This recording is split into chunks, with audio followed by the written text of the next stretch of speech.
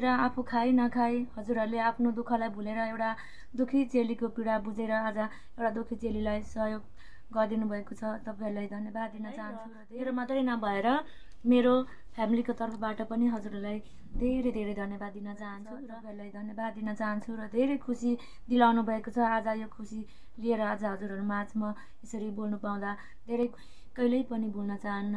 सधैँभरि तपाईँहरूको माया र ममतालाई म जगाएर राख्नेछु र आज तपाईँहरूको माया र ममताले गर्दा जब एउटा आफ्नो जन्मथलोलाई छोडेर एउटा 7 समुद्र पारी आफ्नो एउटा जन्म ठाउँलाई छोडेर आफ्नो घरलाई छोडेर जन्मघरलाई छोडेर सुखको सहयात्री च्यानल 24 अनलाइन मिडिया भुल्नु भएको छ भने अहिले नै लाइक, कमेन्ट, सब्स्क्राइब, छेउको बेल आइकनलाई प्रेस गर्न नभुल्नुहोला। सर्वप्रथम त मलाई माया गर्नुहुने आम नेपाली दर्शक श्रोताहरूमा यसै 24 अनलाइन मिडिया मार्फत फेरि पनि म रिता राईको नमस्कार भन्न चाहन्छु र आजभन्दा अगाडि यसै 24 अनलाइन मिडिया मार्फत मैले आफ्नो मनमा भएका 2-4 शब्द कुराहरू राख्ने एउटा अवसर पाएको थिएँ र 24 अनलाइन मिडियालाई म धेरै धेरै धन्यवाद दिन चाहन्छु र आदरणीय दाई भीम सुब्बा 24 अनलाइन मिडिया सञ्चालक आदरणीय दाई भीम सुब्बा दाई र ललित हेम्बिया दाईले एउटा बहिनीको निम्ति एउटा सहयोग अभियान चलाइदिनु भएको थियो र त्यो भिडियो हजुरहरूले पनि हेर्नुभएको थियो होला र थियो होइन।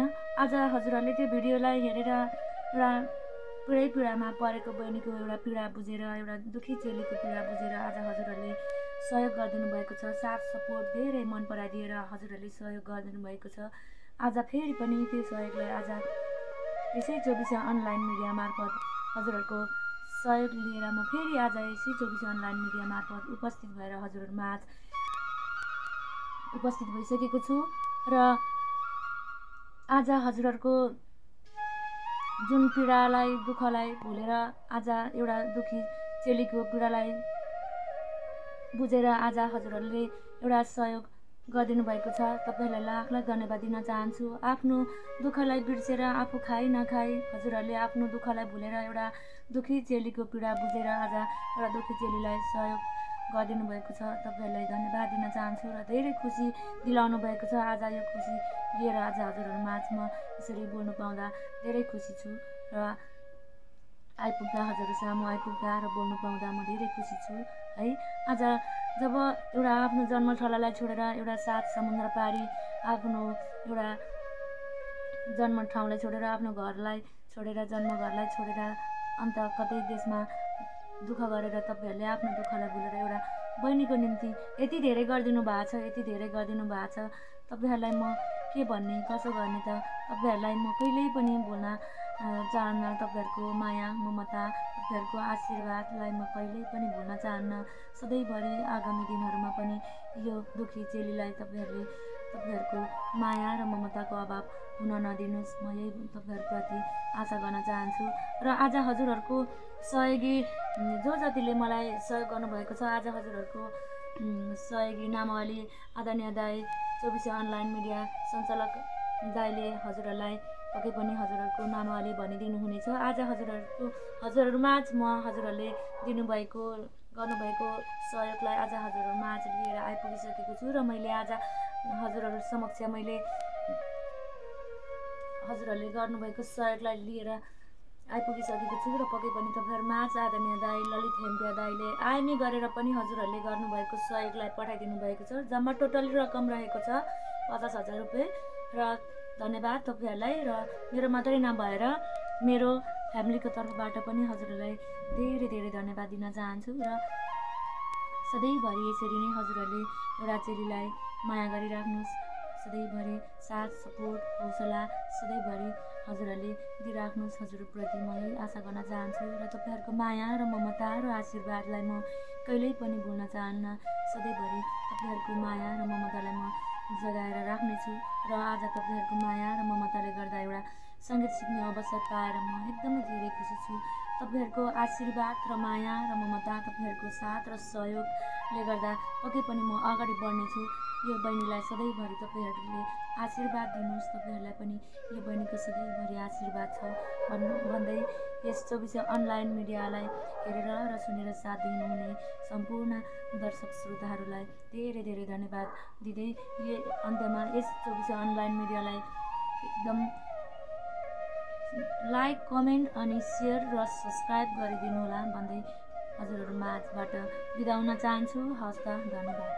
म कहिल्यै पनि भुल्न चाहन्न तपाईँहरूको माया, ममता, तपाईँहरूको आशीर्वादलाई म कहिल्यै पनि भुल्न चाहन्न। आदरणीय दर्शकबिन तथा श्रोता महानुभावहरू, तपाईँको सामुन्ने पीडामा पीडित दृष्टिविहीन बहिनी रिता राईको लागि आर्थिक सहयोग अभियन्ता हाम्रा ललित याक्थुमज्यूले प्रवासी भर्यनबाट दिदीबहिनी दाजुभाइबाट आर्थिक सङ्कलन गरी रिता राई बहिनीलाई आइमी गरी हात पारिसक्नु भएको छ। यो आर्थिक सङ्कलन कार्य ढिलो हुन पुगेकोमा हामी क्षमा प्रार्थी छौँ। अब सहयोगीहरूको नाउँले प्रस्तुत गर्न लागिरहेको छु। सर्वप्रथम हाम्रो नेपाली चेलीलाई माया गरेर सहयोग गर्नुहुने बङ्गलादेश, पाकिस्तान र इन्डियन साथीहरूको नाम प्रस्तुत गर्न लागिराखेको छु।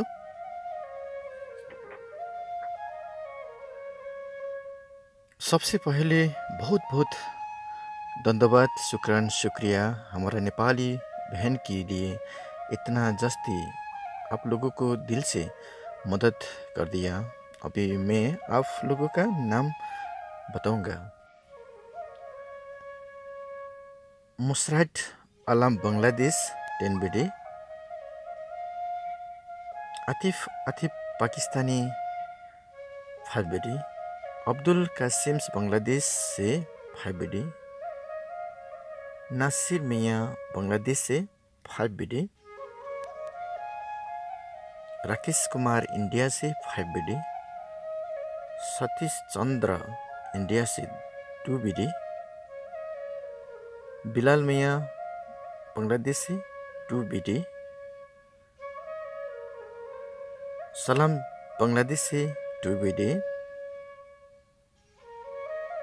खोकन मियाँ बांग्लादेश से 1 BD। हमेशा इस साहस से मदद करें, भगवान आपको आशीर्वाद देगी। शुक्रान, धन्यवाद।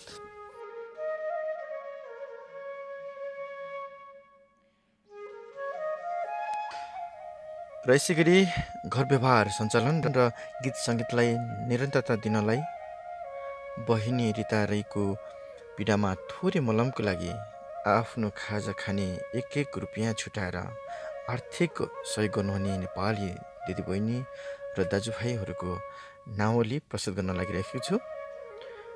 भीमनारायण लिम्बू धनकुटाबाट 20 BD, कुमारी बनेम सङ्खुवा सभाबाट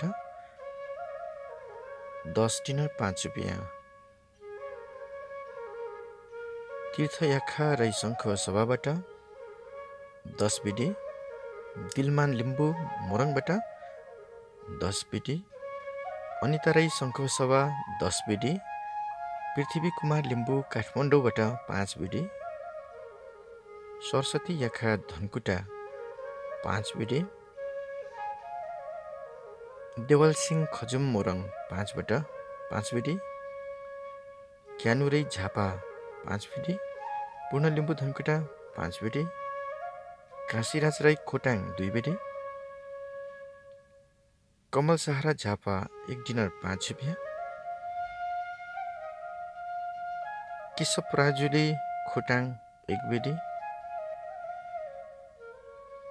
हाम्बे ललित याक्थुङ पास्तर 34 डिनर 4 रुपियाँ, टोटल 161 डिनर 4 रुपियाँ, नेपाली 50,000 रिता बहिनीले पाइसक्नु भएको छ।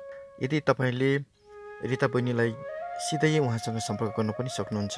नेपालको नम्बर रहेको छ 0097798663252224। रिता राई राष्ट्रिय वाणिज्य बैङ्क खाता नम्बर 208002134210 खाँदबारी सङ्घसभा। र यसै गरी यदि भर्यनमा हुनुहुन्छ भने आर्थिक सहयोग अभियन्ता हाम्या ललित लिम्बू, उहाँको टेलिफोन नम्बर रहेको छ 9736637050। हस् त, यस्तै विभिन्न विषयवस्तुहरूको साथमा फेरि पनि आउने अभिलाषा गर्दै तपाईँलाई कस्तो लाग्यो जस्ताको तस्तै तल खाइठोमा प्रतिक्रिया दिन नभुल्नुहोला। हस् त, नमस्कार, जय नेपाल।